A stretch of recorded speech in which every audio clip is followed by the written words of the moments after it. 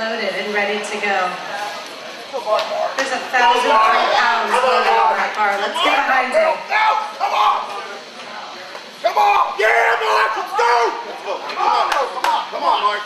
Come on now. Yes, Smelly. Yes, Smelly. All right, Mark. Get it right. Yeah, Come on now. come on.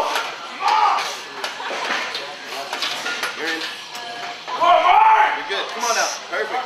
Set it up perfect. Come on, Bell. Go. Bell, Mark. Come on. Come on. Come on. Let's go, Mark. Set it up. This one. Yes, Mark. Yes!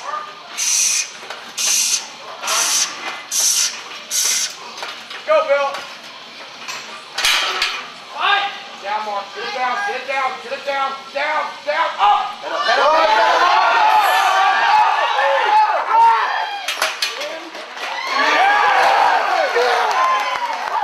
Hey, this is Jim McDonald. This is a very special episode of Flashback Friday. We're starting to pull from my old videos back in the day, the original SuperTraining videos that back in the day when I shot everything. This is Mark's 1,000-pound squat, his first 1,003 squat, first time that he broke the 1,000-pound barrier. We were at Diablo Barbell in Concord, California, and it was December 1st, 2007, a long time ago.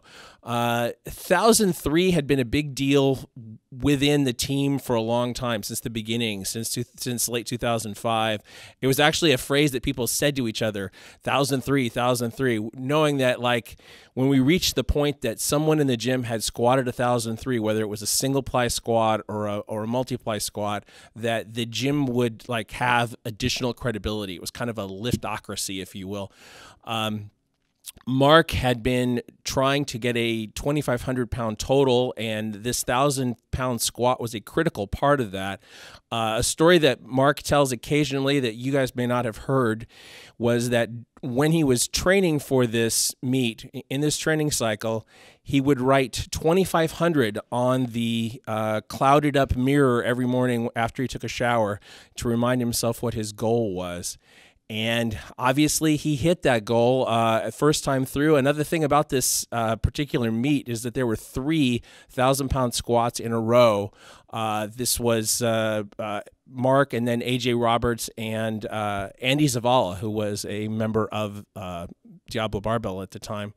I don't know that I've ever seen a meet since then, honestly, even at the national level, back when multiply was a big deal. That included that many 1,000-pound plus squats in a row, especially first 1,000-pound squats.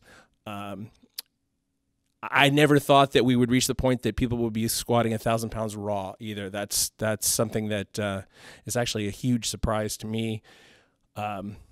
Just in the multiply era, the 1,000-pound squat was originally kind of a big deal relative to individual lifters as well, because it was a road to those higher totals. Mark knew that he was approaching a 800-pound bench, and he actually benched 793 in this meet. He knew that he was probably good for about a 700-pound or 705 deadlift, which is what he pulled in this meet to get to 2,500. But that 1,000-pound squat was it was a big deal. It was very important to him personally as well.